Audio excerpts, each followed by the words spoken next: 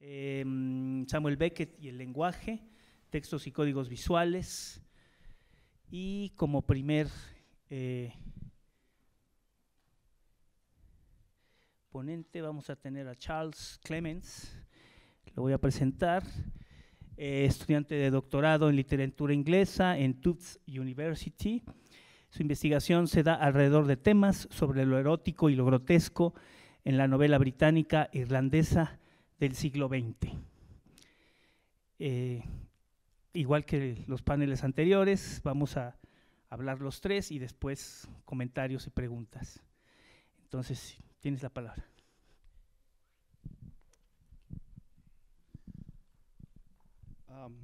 Will it work? First, I'd like to thank the organizers for this fantastic, exciting experience. This has been just wonderful so far, and I look forward to experiencing it without this hanging over my head for the next few days. So my paper is called Beckett, Giacometti, and Genet, Sensation, Figure, Form, and this is it. There is an odd shared proximity between Samuel Beckett, Alberto Giacometti, and Jean Genet. There are, of course, biographical reasons to associate the three. Each, at various periods, knew and admired the other. Alongside their actual encounters with one another, there's also aesthetic and historical reasons to group the three. Scholars have long associated each, to varying degrees, with some form of post-war existentialism. Martin Esslin famously argued that Genet and Beckett both participated in the theater of the absurd, variously a parodic or lamentary response to the meaninglessness of the world, while William Barrett takes Giacometti's work as expressive of the 20th century's generalized angst. While it would be misguided, not to mention unproductive and dull, to dispute these general historical groupings, I would here like to look in the other direction, to explore the relation between these three, not through the lens of what they represent, but via consideration of their shared style. I'll be approaching this point by making the somewhat odd claim that it is through Gilles Deleuze's book on Anglo-Irish painter Francis Bacon that a shared aesthetic style can be found. In his work on Bacon, Francis Bacon, The Logic of Sensation, Deleuze moves aesthetic concerns away from issues of representation towards an understanding of the artist as constructing what he calls figures, maps of the forces that constitute the intelligibility not only of the work itself, but of the object contained therein. Giacometti's stark sculptures, Genet's hollow characters, and the formal structures of linguistic relation found throughout Beckett's work are all instances of these figures and enable us to think in a different way about the shared formal practice of these creators. At its most basic level, Deleuze's work on Bacon approaches art through the concept of sensation as opposed to perception. While perception is the experience of a rational world with distinct subjects and objects, signs and signifiers, sensation is one of a pre-linguistic space of flux and non-differentiation. For Deleuze, sensation is prior to meaning. It is what hits the viewer of art or reader of writing before the form, perspective, line, shading, plot, characterization, etc., cause meaning to arise. Sensation is thus only made perceptible through form, by paint on canvas applied in a certain way, or by grammar, syntax, and diction. But, as an experience of the unrepresentable pre-discursive, sensation works against the very form that elicits it into experience, defacing and deforming those techniques that cause it to be felt. A common example of this distinction is the way in which Cézanne foregrounds sensation in his landscapes by creating first a chaos of swirling color and then using line and shade to build sense out of it. Sensation can be recognized then in the appleness of Cézanne's apples, which is not reducible to their shading, shaping, or position in the field of colors on the canvas, and which troubles the traditional methods of using color, line, etc. The sensation of the apples exceeds and fractures the traditional forms of representation that brought that sensation to the fore. To describe this process of bringing to light the qualities beyond representation, Deleuze creates the concept of the figure as an artistic map of the ways in which sensations are composed into various forms. This entails a reduction of preconceived meaning or narrative. Deleuze writes that, quote, "We can say that sensation is that which is transmitted directly by avoiding the detour or the boredom of a story to be told," end quote. Bacon is a privileged subject for Deleuze because of the painter's own dedication to ridding his work of narrative basis. Deleuze quotes Bacon's claim that he wished to paint the scream more than the horror, taking this to mean that Bacon emphasized the violence of sensation itself rather than the violence of a represented subject. Yet, sensation is found not beyond or underneath form, but contiguous with it. It is, as Deleuze says, in the figure that the sensible form is related to sensation, form is related to content. The figure is thus a third option between realist painting and abstract expression. It is recognizable as an object, it's not purely abstract, but moves beyond representation as an attempt to show the object's immanent constitutive forces. In this way, Bacon does not draw bodies as discrete phenomenological objects, but rather demonstrates the ways in which they are brought into existence, to intelligibility by illustrating the forces that make sensation perceptible within the body. The figure, thus, emphasizes the perpetual de and reformation, the back and forth between organization and disorganization, form and sensation, through a rhythmic sway between the formal characteristics of the artwork that function to isolate the figure and the expanding, unrepresentable swell of the figure against its form. The production of figures is an aesthetic practice of reducing content to a minimum so that the constituting factors of the artistic subject come to the foreground. This entails a perpetual back and forth between form and content as the artists struggle to make manifest unrepresentable sensations with tools that are fundamentally not up to the task. This issue of representing the unrepresentable marks, for me, the most obvious and immediate point of relation with Beckett's search for a form to accommodate the mess and a literature of the unword. Crucially, for my purposes of lassoing together these three artists, however, is that the means to accomplish this destruction of form through formal practice begins in and is enabled by a profound reduction, a reduction of narrative, of historical specificity, of characterological individuation. Fundamentally, it involves a style, to borrow a word from Beckett, of lessness. To trace this style, then, I'd like to begin with the easiest leap, from painter to sculpture, Bacon to Giacometti. Perhaps the most obvious connection between these two artists can be found in the way both focused on what appeared to be representations of the human figure in a period when abstraction ruled.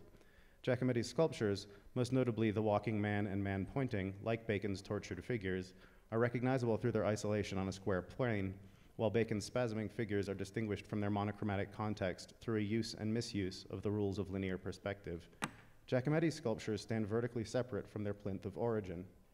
These upright bodies are reduced to a thinness seemingly beyond humanity, begging one to wonder what force it is that keeps them upright, pointing, walking. They elicit feelings of beauty, terror, confusion, and identification without narrative origin.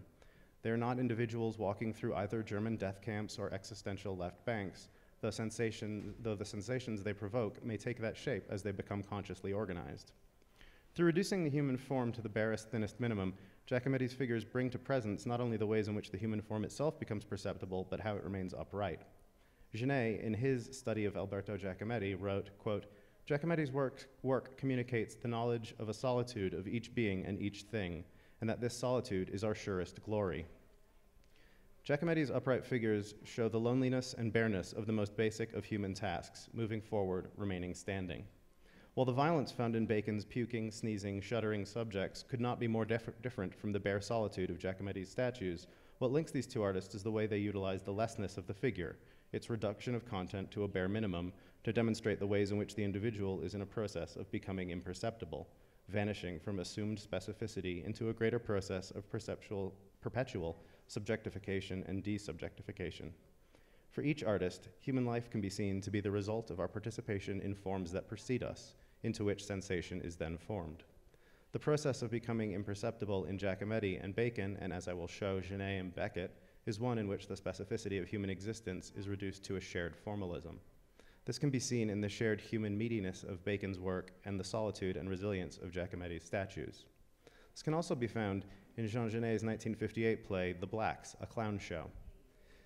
In The Blacks, Genet creates action out of the interactions of empty roles rather than full characters. It is precisely in the disappointing gap between what the audience expects, full characters interacting with the structures of French racism, and the empty types that perform cliched racist behaviors on stage, that Genet's figures appear.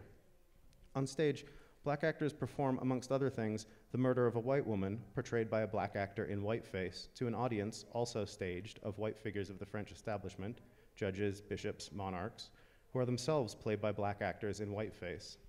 Genet specifies in his preface to the play that the play is intended for white audiences, but if a white audience is not found, then one should be simulated by having a black cast member in whiteface sitting front and center in a ceremonial role. The topic of the play is the relationship between white spectatorship and black life. More specifically, it's concerned with the way in which white spectatorship creates black life through organizing and determining the formal narrative structures of black lived experience. When black characters act according to racist narratives while viewed by the white establishment on stage, the white establishment watching the stage from the audience becomes conscious of the way racial roles elicit presumed racist narratives. Genet has reduced the interiority of his characters to types, bringing to the surface the relation between character and audience. The act of watching the white-faced black actors on stage watch black actors perform the caricatures of French racist iconography makes transparent the fact that these are racial roles rather than essential racial characteristics, and draws to the white audience's consciousness their race's agency in constructing these roles.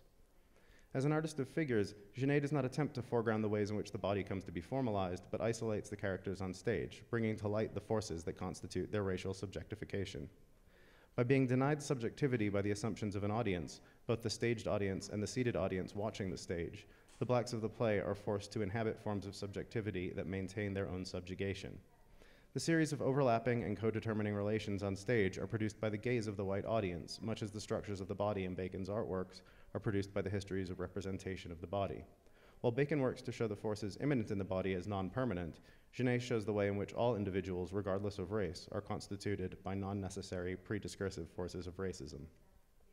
While the forces shown in Bacon's figures demonstrate the fundamental indistinction of the human body, and those present in Giacometti's statues use isolation and thinness to show the resilience of human life, the rhythm of Genet's play is precisely in the back and forth between life whose content is reduced to empty stereotypes and the historical narrative formal forces that bring those types into existence. By focusing on the formalization of blackness by white society's narratives, Genet aims to disrupt the very black-white division constitutive of white domination. The play is a portrait of the portrayal of blackness in France. It's a figuration of the forces that make race perceptible in that place at that time. It thus aims not to put forward a true image of black life, a new form of representation to counter the racist image, but to destroy the symbolic unity of anti-blackness through creating figures that deform those very forms of racist life. This is, as in Giacometti's sullen sculptures, a process of becoming imperceptible. Once the individual has been reduced to the degree that it can be seen as a container for forces, it is understood as open and available to new, different, more freeing forces. This pitched battle between form and content that makes up the center of the art of the figure can be seen throughout Beckett's work. In his rare direct statements on aesthetics, that he speaks directly to his quest for lessness, for logoclasm, and of the failure to represent.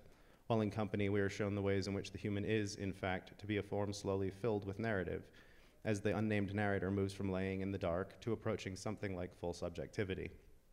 In How It Is, this technique is perfected and elevated to what can, in some respects, be called a social theory. This late novel, by showing a series of men crawling through the mud, torturing one another into language, creates figures through the process of abstraction, much like Genet's blacks.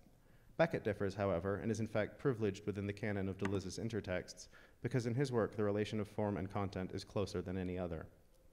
How It Is made up nearly entirely of descriptions of the abuse of that one naked old man enacts on another, the former torturing the latter until he begins to narrate. The entire world of the novel is populated by pairs of naked bodies whose only differences arise from their location within a larger relational structure, whether they are torturer or tortured. These couples change constantly as each person shifts from being tortured into speech to torturing another, and yet the situation is described as a happy one. Quote, "Happy time in its way, part 2, we're talking of part 2, with Pym, how it was, good moments for me, we're talking of me. For him too, we're talking of him too, happy too in his way." If existence in How It Is premised on torture, it's not a torture without its good moments. Not satisfied with showing these minor pleasures, however, Beckett refers to the structure of this subterranean world as being characterized by justice. He describes it in this way, quote, "We are regulated thus, our justice wills it thus, 50,000 couples again at the same instant, the same everywhere, with the same space between them. It's mathematical, it's our justice." Given the amount of naked torture that makes up the text, justice may strike the reader as particularly out of place. Yet this is a justice that comes from structure, not individual behavior. As in Genet's work, individuals are seen to occupy forms that precede them and act according to that particular role. This relational framework itself comes into focus when a third figure, Baum, arrives in the novel and begins to torture the narrator just as the narrator had previously tortured Pym. The reader now comes to see that these narrators are each links in a series, a chain of reciprocal torture and being tortured into social existence. By dint of the constant mobility of the figures that make up the structure described in How It Is, each person experiences each position. This strange justice, then, is a side effect of the very means by which subjectification occurs, and is expressed through the very structure of the Beckettian subject. Each location on the chain of life in how it is appears as a figure, bringing to perception the pulsions that propel that chain and to keep moving, and foregrounding the forces of sensation that enable the subject's existence.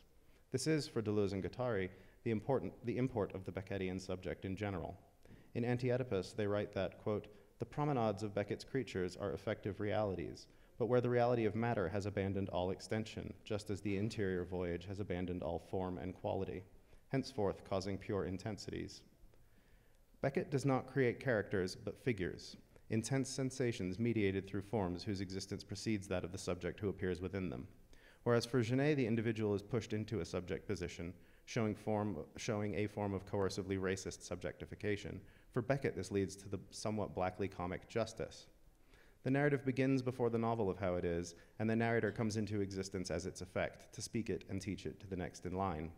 Justice, then, isn't the result of a world without torture, but a world where we are all tortured equally. And yet, for Deleuze, it's also the very constitution of the Beckettian subject as a process of becoming imperceptible that hope can be found. For the Beckettian figure, as Deleuze notes, the external and internal have lost extension and form. The subject, such as it was, has become imperceptible. Deleuze remarks on the figure in Beckett when he claims that it has no fixed identity, that it is forever decentered, defined by the states through which it passes. Quote, "The subject is born of each state in a series, is continually reborn of the following state that determines it at any given moment, consummating all these states that cause him to be born and reborn," end quote. As a figure, the Beckettian subject emphasizes the reciprocal relationship between form and content, momentary subjectivity, and the subject form that precedes it. The creatures in how it is are shown to be temporary positions on an endless chain of reciprocal relations that Beckett has his narrator describe in saying, quote, "In reality, we are all one and all from the unthinkable first to the no less unthinkable last, glued together in a vast imbrication of flesh without break or fissure," end quote. This imbrication of flesh harkens back to the shared meat of all life that Deleuze finds in Bacon. However, whereas Bacon's figures showed the way in which the body is constituted and deconstituted, Beckett looks more generally at structures of subjectivity.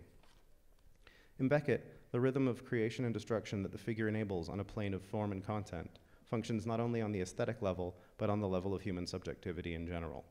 The creative force of his figures show the process by which the subject becomes perceptible, by showing the ways in which sensation is brought into presence by the forms of consciousness, the narratives, that we all inhabit. At its most destructive, they show the subject in a process of becoming imperceptible, slipping back into the sensation out of which it emerged.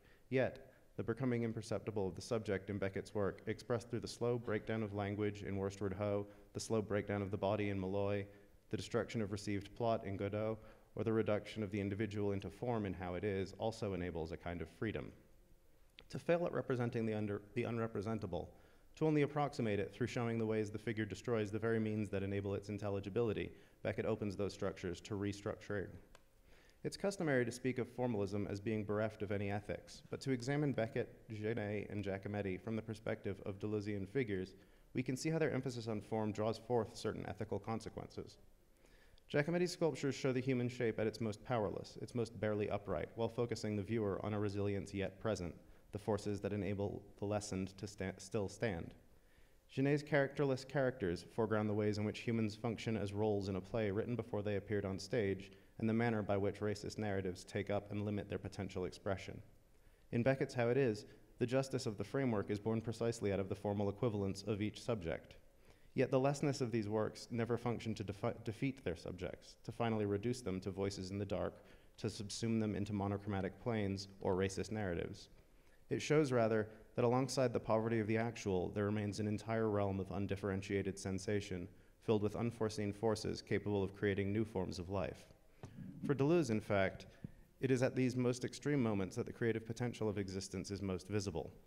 He claims that Beckett, and the same could be said of Giacometti and Genet, erects, quote, unbeatable figures, unbeatable in their insistence, in their presence, at the very moment where they represented horror, mutilation, prosthesis, the fall or failure. They gave life a new power of laughter that is extremely direct, end quote. In this way, the three artists I have been considering here can be associated with one another not only historically, nor through the style I've emphasized, but also through a shared dedication to hope for life in the face of terror. Thank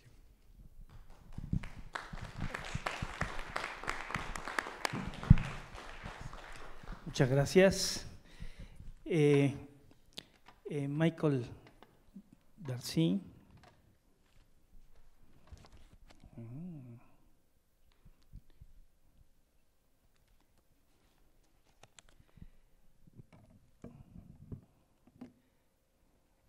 Bueno, se perdió, pero doctorado de la Universidad de Cornell. Nos va a hablar sobre Samuel Beckett y Robert Rosenberg, Slack Realism. Tienes la palabra.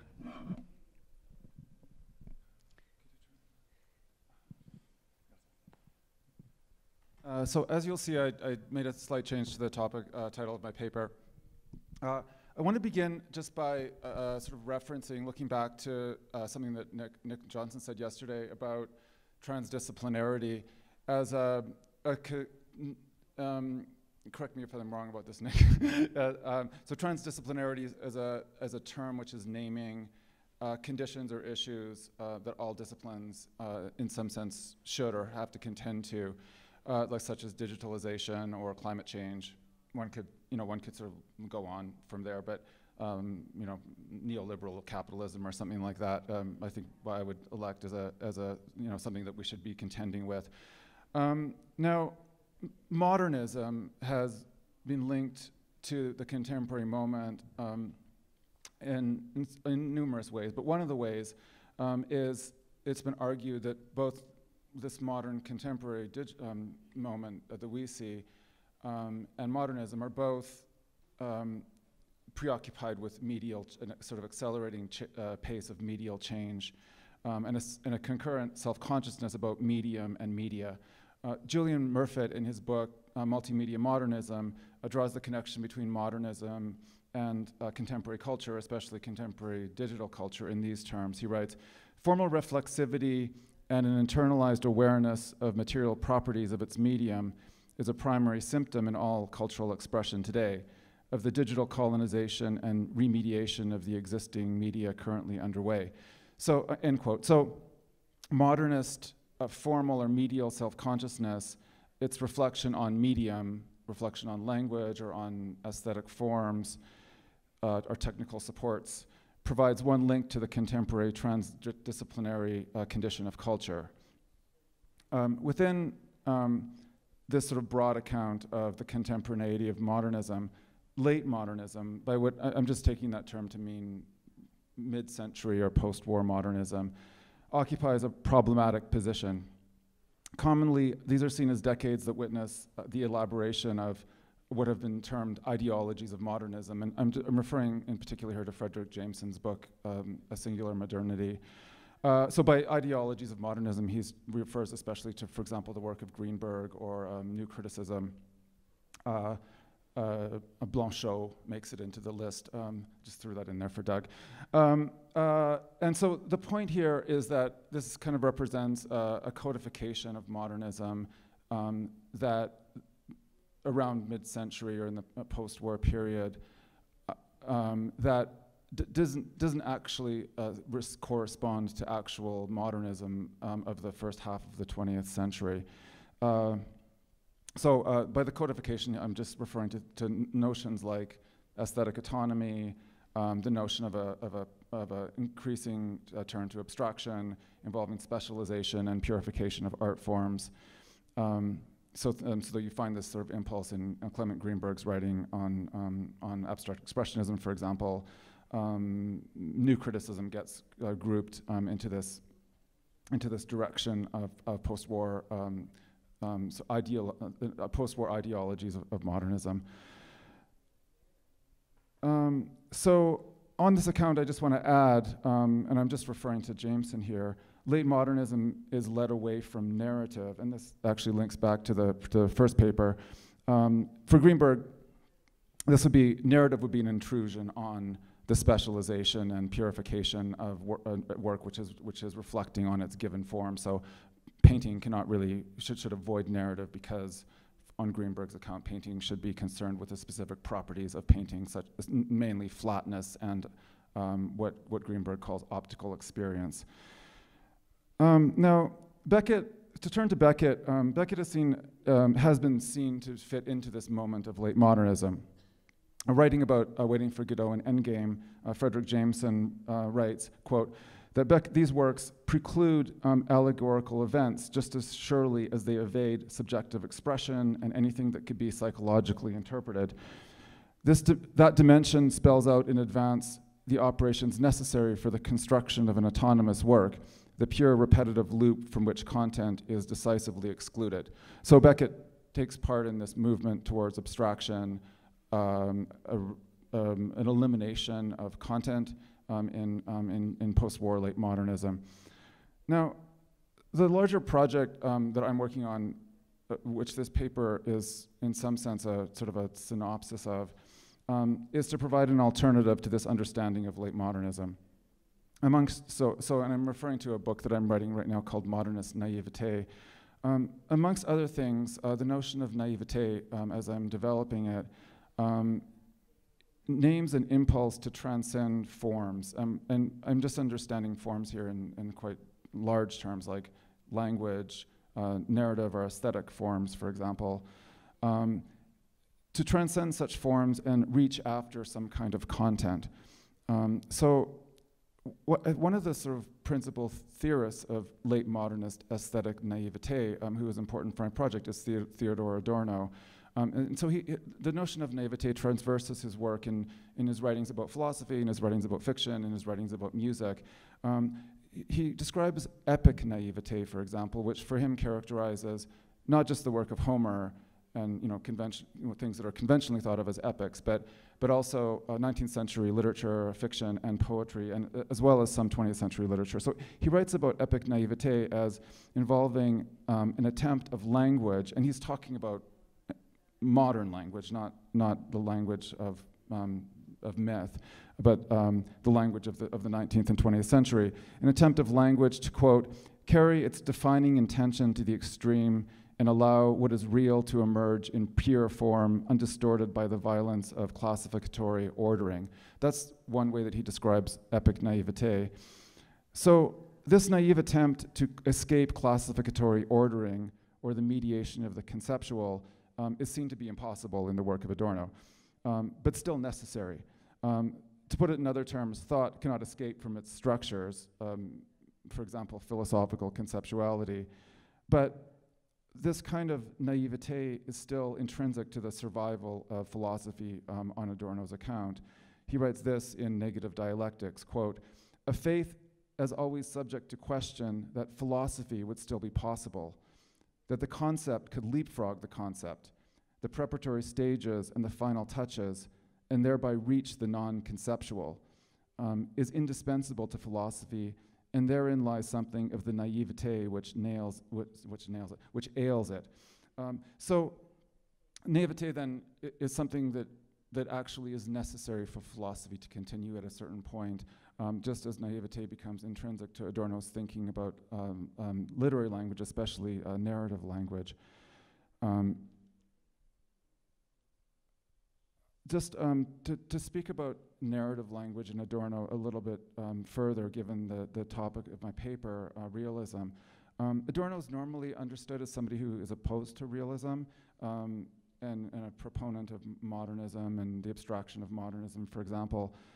But in his writings on the novel, what you find is actually a somewhat unexpected thing if one is just working with a kind of cliched version of Adorno, in that he's actually quite interested in realism and in the work of Balzac, for example.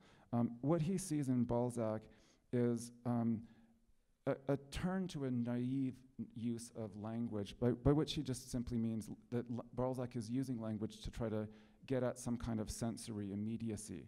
And this actually becomes a sort of a rescue mission in the work of Balzac and in the work of Adorno, in the wake of the problem of the abstraction of Enlightenment systems like Marxism, for example. So it's a strange little twist in Adorno that is kind of unexpected, perhaps, in that novelistic language comes to the rescue of Marxism. He writes this in his essay, Reading Balzac, quote, sometimes the compensatory fantasies of the naive man are more accurate about the world than the realist that Balzac is credited with being. it is as though with every sentence of his pen, he were constructing a bridge into the unknown. I think I just would maybe as a parenthesis say, I think one of the things that's happening here is like this scenario of representational failure is not seen to be adequate. Like Adorno doesn't want to stay with that.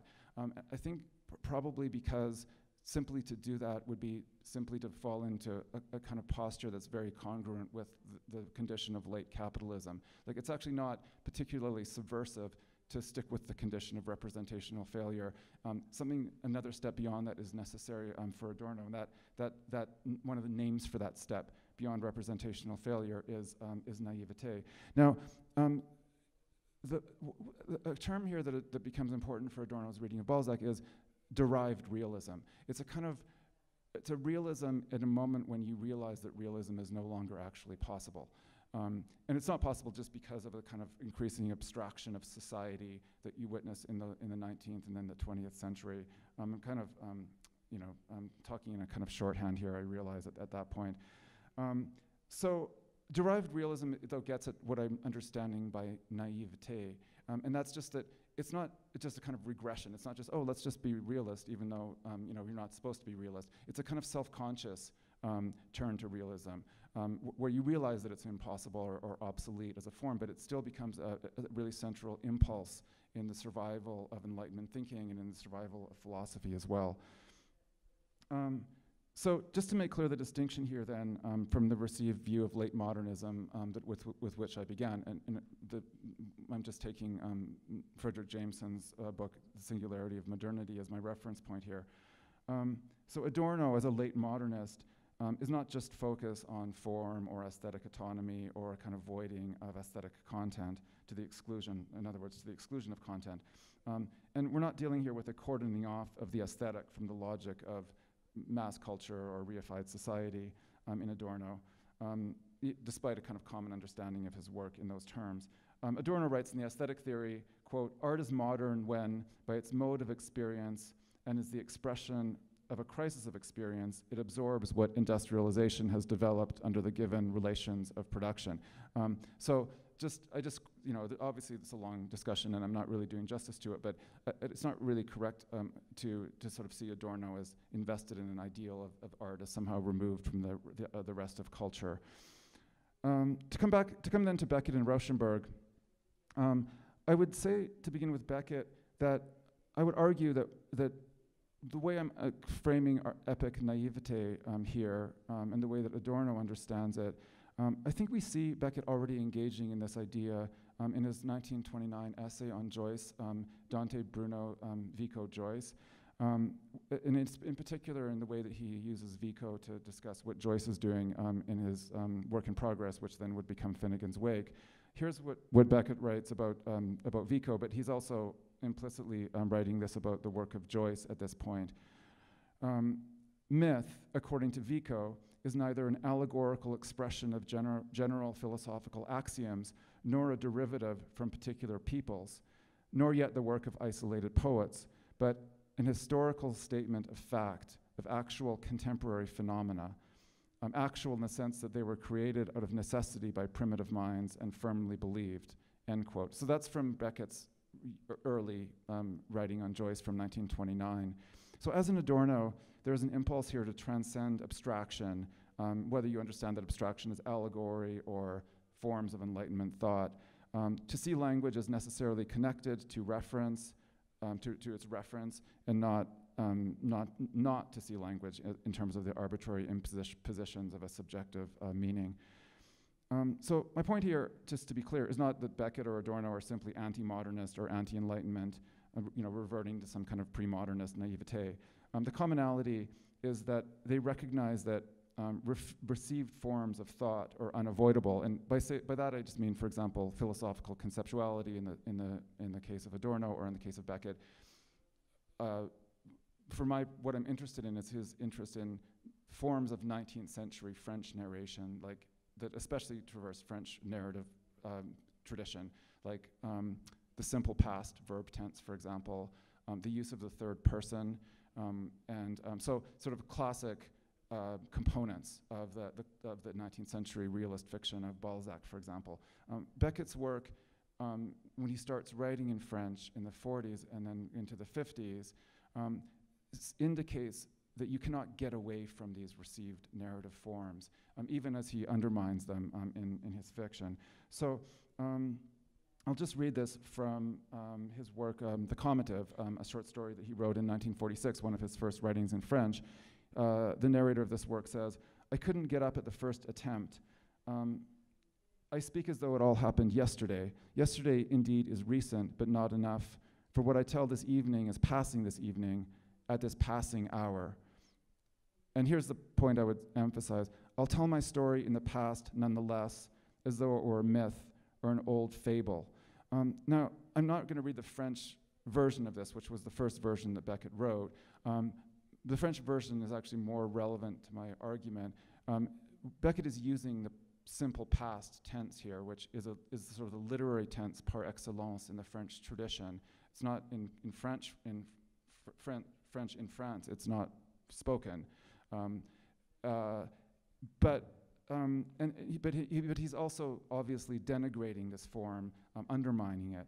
And in the French version of the quote that I just read, there's a sort of continuation that does not find its way into the English quote, which is, "Ah, je vous en foutrai des temps, salaud de votre temps," which I think it means something like, "Go fuck yourself with your tenses," along those lines.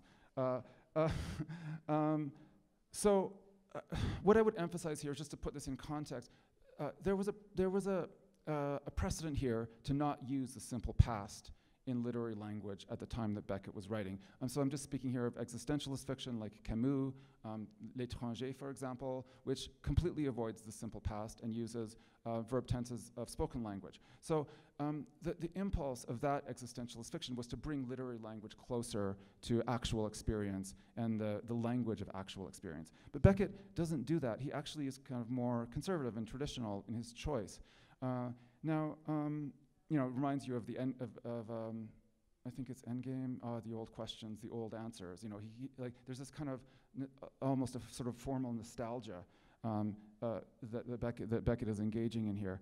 To put this in other terms, Beckett is sort of maintaining a literary frame for his work, a distance between the work and the world that is established by the conventional form, the simple past that he is using. This conventional form is the sign of the literary institution. I'm just referring here to Roland Barthes' writing Degree Zero in making that comment. I would actually compare this aspect of Beckett's work to Adorno's impulse to stay with idealist philosophy, like Hegelian dialectics, for example, and its central operations, like the mediation of the conceptual, rather than what Adorno does not do is he does not pursue the path, for example, of existentialist phenomenology, which would sort of to bring language into a more concrete form. Adorno, as most people who read Adorno would know, had a hate-on for Heidegger. But at the same time, obviously, it's important to say that Beckett is undermining the literary language, the simple past, and its forms that he is using.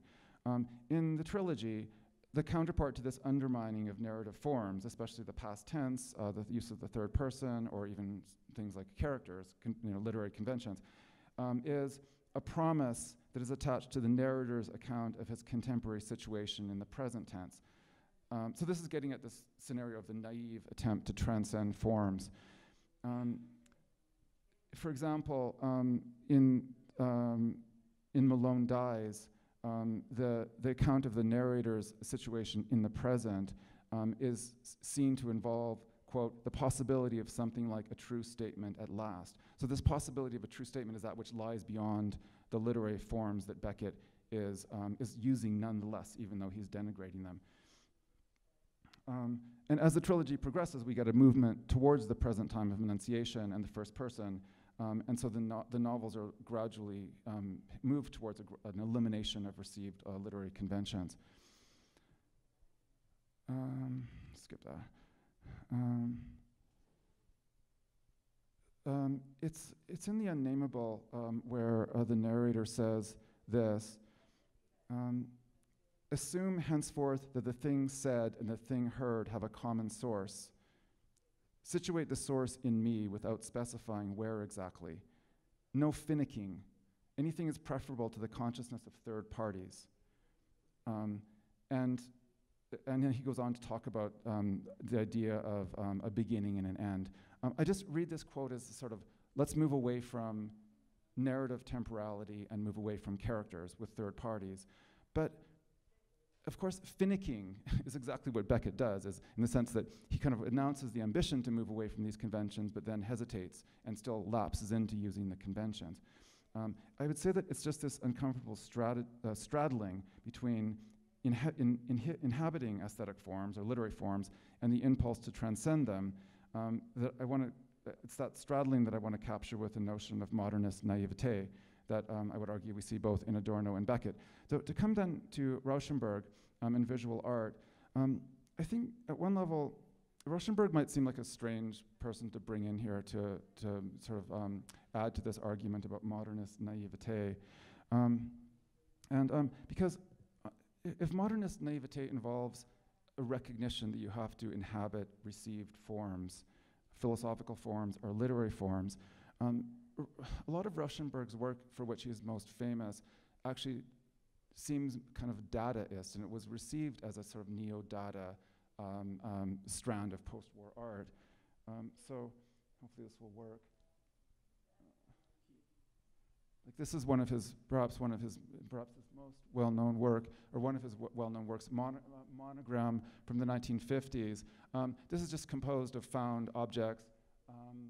He found that sheep just on the streets. Well, actually, I think he bought it from somebody, a taxidermist in New York. There are a number of other just sort of found things that are mashed together. Rauschenberg's name for this kind of work was Combine, so this was seen to look back to different kind of earlier data, like Kurt Schwitter's, for example. And if it was seen as a neo-Dadaist mode in the 1950s, then that doesn't really look like work which consciously inhabits received literary forms, because the sort of avant-garde impulse was precisely to explode those forms and do without them. But the point I want to emphasize is rather that Rauschenberg's work elsewhere, and more generally, I would say, retains sort of the aesthetic frame and the spectatorial distance between the spectator and the artwork. Even as he reconceives of the picture plane, the plane of the picture, as a work surface rather than a component or analog of a visual experience.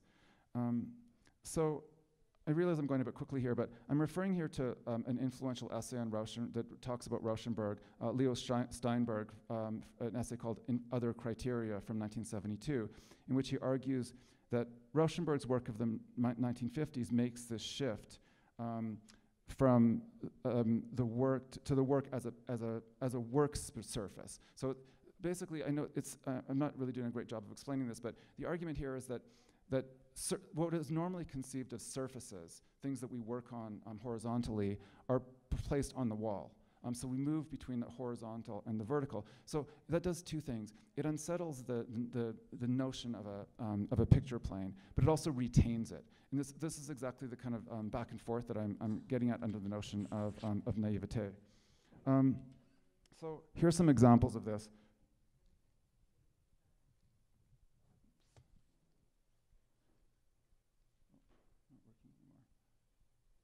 This is called Bed.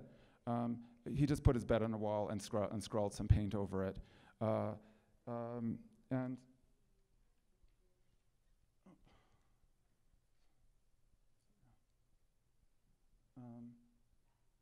just love the way like pillow becomes like an aesthetic material here. So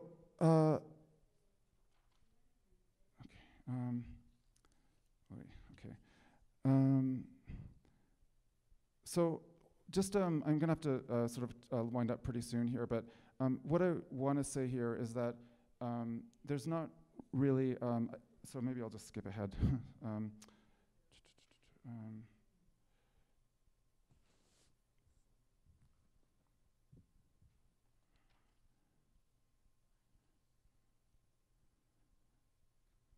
So basically, I'll just sort of try to sum up verbally. I'm not going to have time to finish what I wanted to say. Like, basically, this is a picture hanging on a wall, and Rauschenberg maintains that particular framework, just as Beckett maintains the framework of literary conventions, like the simple past and characters and the use of the third person, for example. So both of these late modernist figures are not just sort of exploding forms or rejecting them, but working within them. At the same time, they're reconceiving of the forms and settling them in various ways. One of the ways that Beckett does this is he thinks of the literary text as a pensum, because it's also like it evokes the notion of the text as a workspace. One of the ways that Rauschenberg thinks of the text as the painting as a workspace is by thinking of literary production in terms of rubbing, actually erasing, or just rubbing on a surface of an image to transfer it to another image. So I think that the reconceiving of the literary text as a workspace is a way to attempt to sort of bring the world into those forms. In other words, transcending the limitations of forms, but also retaining the forms themselves. So that's the dynamic of naivete that I've been getting at. So Rauschenberg framed his project as in his drawings for Dante's Inferno as a move away from abstraction and a turn to involvement with what he called symbolism, to reading images with reference to, quote, something already in existence. This move represents a move away from Greenberg's proposition that painting should confine itself to purely optical experience. So Rauschenberg's work then represents a moment when modernist aesthetic purity, art's confining itself to medium specificity, is interrupted by a literary interference. And so there's a point of contact here with Beckett and Adorno. These late modernist projects resist the critical narrative of modernism becoming more abstract, less representational, as it specializes on reflection imminent to a specific artistic medium. So just in the interest of time, I'll conclude there. Thank you.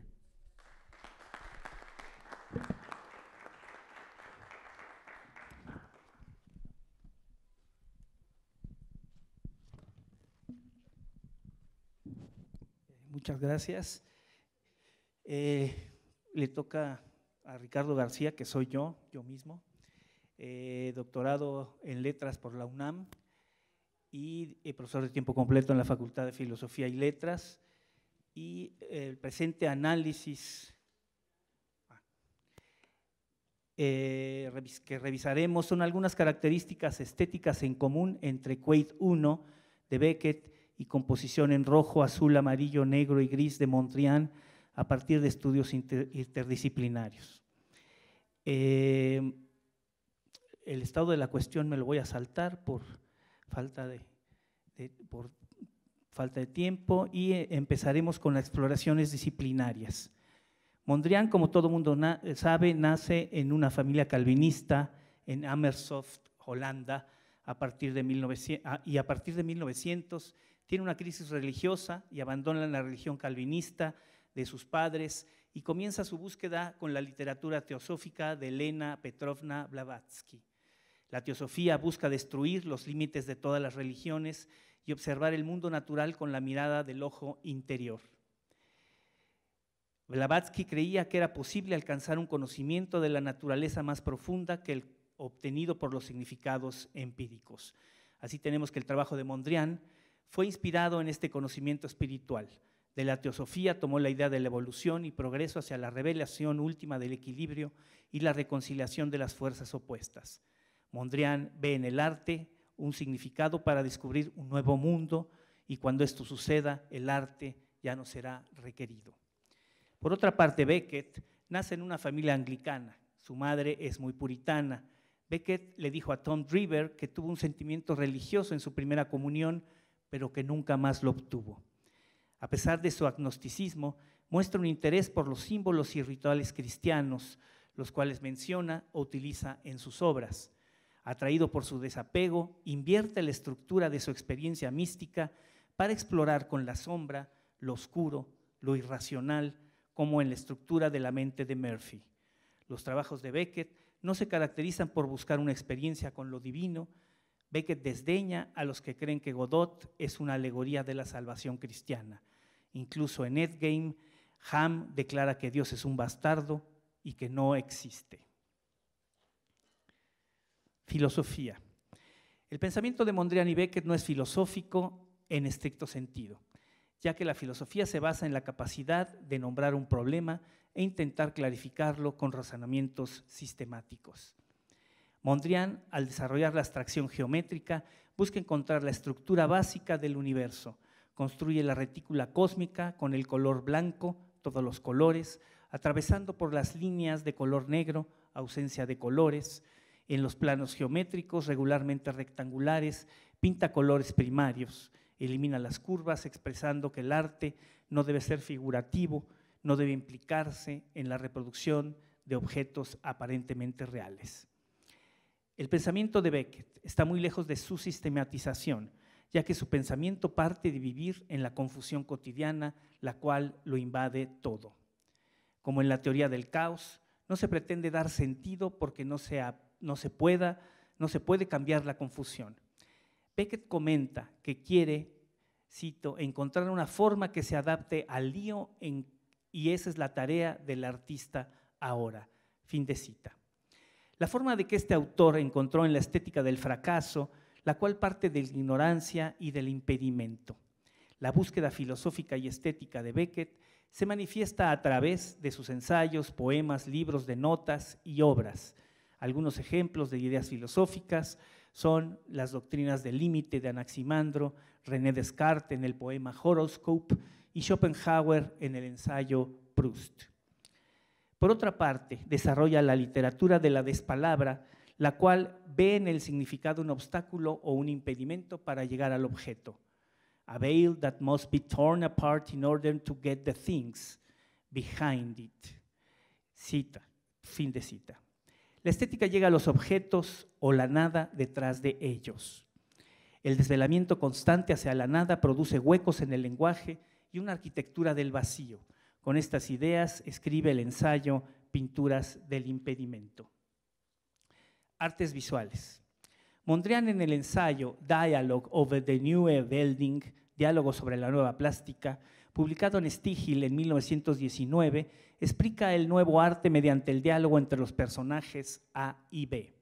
Y cito a B. In painting you must try to see composition and not the representation as representation. Then you will finally come to feel the subject matter a hydrance. Fin de cita. Un ejemplo claro del abstracto geométrico es la composición, lo puedes regresar, de composición en rojo, azul, amarillo y negro de 1922, que se encuentra en el Museo de Arte de Toledo, porque existen muchas composiciones muy parecidas, va moviendo los colores, pero me interesa trabajar este. Es un cuadro de 41 centímetros por 50 centímetros, donde todas las líneas, exceptuando las horizontales, se sirven como límites del cuadro que se extiende a través de la pintura y termina justo antes del margen del mismo, y esto hace que el plano rojo y amarillo sean claramente visibles. Los planos de colores parecen ser entidades independientes. Las líneas que no llegan hasta los extremos del cuadro crean vectores como fuerzas y un efecto de contrapeso como la de un ancla. El equilibrio se mantiene entre la precisión geométrica por una parte y el toque manual por la otra. La técnica elimina lo pintoresco y no impone un sentido de algo mecánico. Los cuadros están hechos con una especie de exploración o búsqueda de las figuraciones y no obedecen a un patrón automático.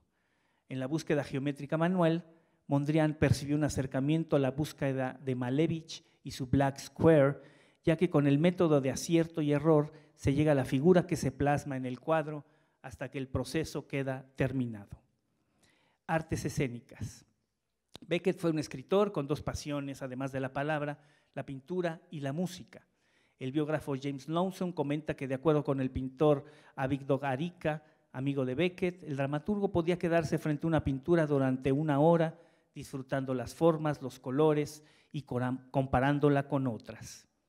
Después de la Segunda Guerra Mundial, Beckett escribió los primeros ensayos en francés, ya no sobre literatura y filosofía, sino sobre pintura. Les Peintures de Van Velde, Peintre de l'Empêchement y Three Dialogues, Samuel Beckett and Georges Dupuy. Quaid I y Quaid II en 1982, a pesar de haberse estrenado en la televisión alemana y después en Londres, son los más claros ejemplos de la experimentación con la abstracción geométrica en movimiento en el escenario. Quaid I busca la esencial en el espacio, los colores, sonidos y movimientos, y podemos encontrar en la obra tres conceptos estéticos que quiero destacar.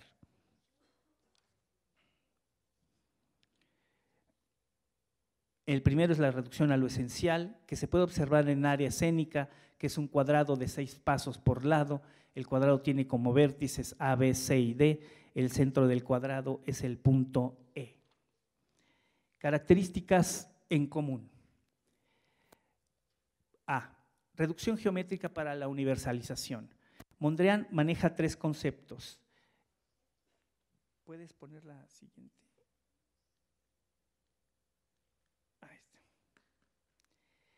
Mondrian maneja tres conceptos estéticos en esta composición similares a los utilizados en Quaid I.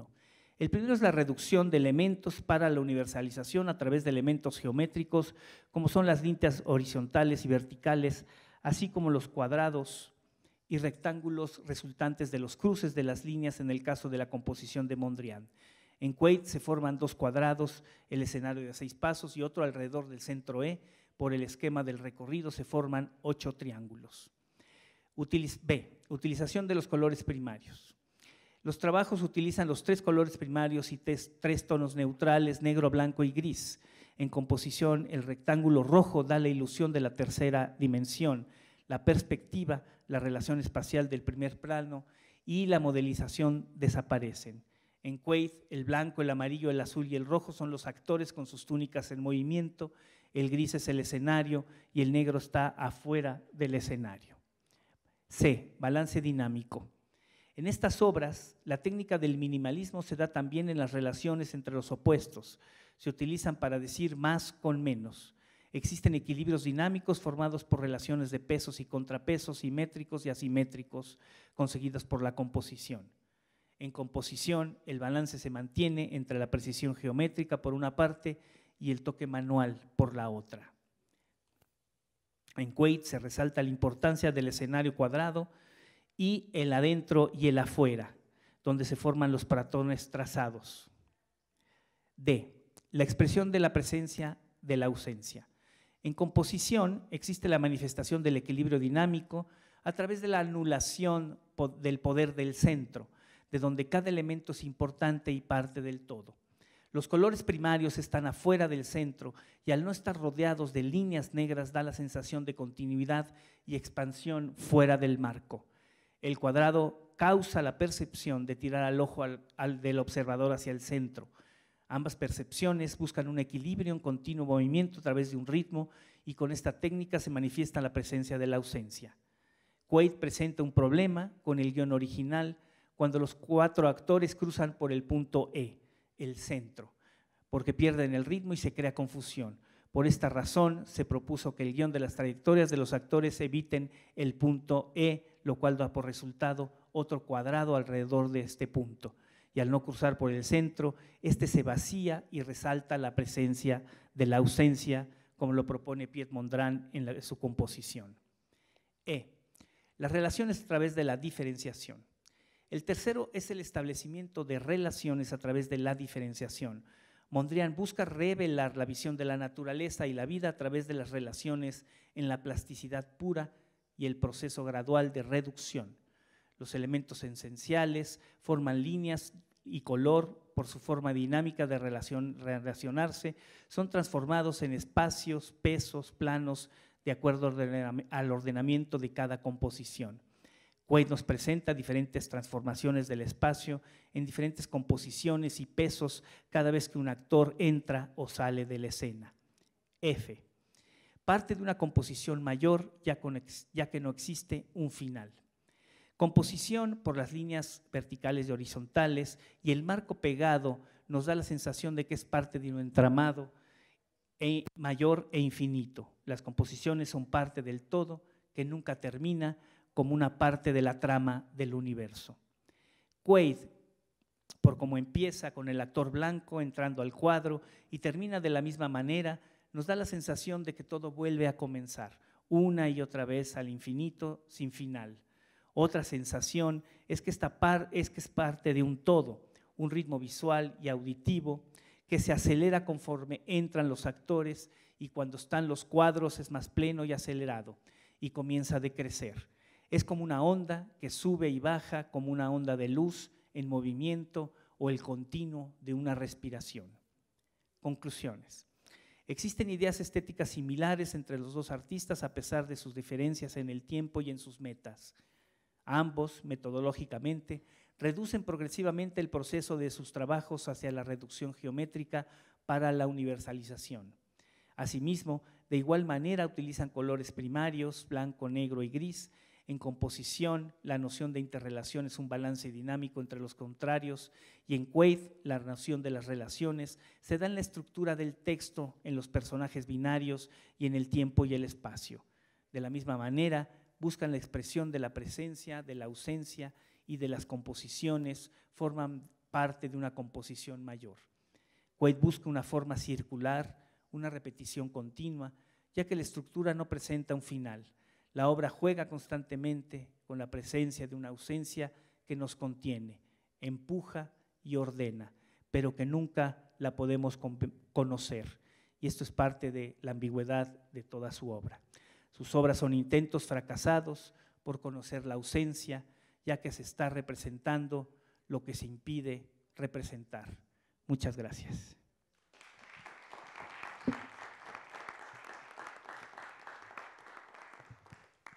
If you have any questions, any comments before we finish. Comentarios a las tres ponencias. Sí.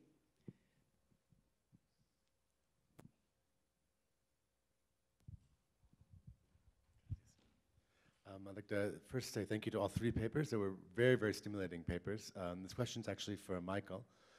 Since you gave me the possibility of using Blanchot, I'm going to bring it back to you. I have a question just about I'm not sure if I understand the use of naivete here, both as a term and as an activity. So in Anguish to Language, for example, Blanchot talks about that we can't use ambiguity as a means of representing ontological ambiguity, that because of the intentionality involved in the action, the effort actually wouldn't be ambiguous. So the use of ambiguity actually isn't ambiguous. Isn't that the same thing that you're flirting with here? So you're using naivete when there's nothing naive actually about it. So I'm not really sure what the meaning of this is. So the term, I love the idea, and I love the work you're doing, sounds fantastic. But I don't get the motivation for the term, and doesn't the awareness of the naivete undermine the activity? Doesn't it return to a reflective act, and therefore a reflective representation, and therefore not the thing itself that you're talking about, but a reflection of the reflection of the thing itself? Does that make sense? Okay.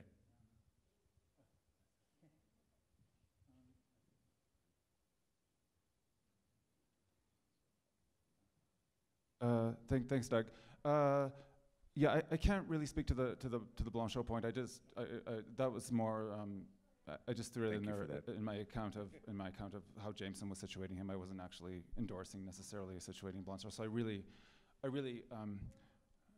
can't speak to how Blanchot fits in. But with regard to the other part of the question about if naivete is a strategy, then it's no longer naivete. Yeah. Is that sort of one way to understand what you're saying? Yeah, I mean, but that's, I think, precisely why I'm interested in the term is the logicality of it, or the way that it frustrates that opposition, between. I mean, the modern theorization of the term goes back to Schiller, right, and naive and sentimental poetry, and the sentimental. I mean, in a way, you could rephrase your question by saying, isn't the naive just really the sentimental? Because the sentimental is, the naive for Schiller is the pre-modern, and it's a little bit of a simplistic understanding of Schiller, but I'll leave it at that. And the sentimental is the aspiration for naivete within a modern situation. But I think what is interesting for me about it is actually, like, in a moment when you actually recognize that enlightenment becomes mythic, like in the sense that the more we know, the more our thought becomes limited and dysfunctional and violent, then actually trying to think of forms of thought that frustrate or move beyond this opposition between the modern and the pre-modern actually becomes an important project. That's really, I think, how I would understand the emergence of naivete, especially for late modernism. So it's precisely, your question gets at precisely why I think the term is important and interesting, because, like, I think your question just subscribes to a kind of opposition between the pre-modern, the naive, and the modern self-conscious. And I think what's important at a certain point is actually to think outside of that strict opposition and to recover. And that's why I think the naive, as a paradoxical thing that looks actually not naive, but and more as a strategy, is actually kind of an important moment. Okay, that makes sense. Thanks. ¿Alguna otra pregunta? Si no terminamos, nos vamos a ir a comer. ¿Y el regreso a qué horas es? A las 4:15 en este mismo lugar. Muchas gracias a todos los ponentes.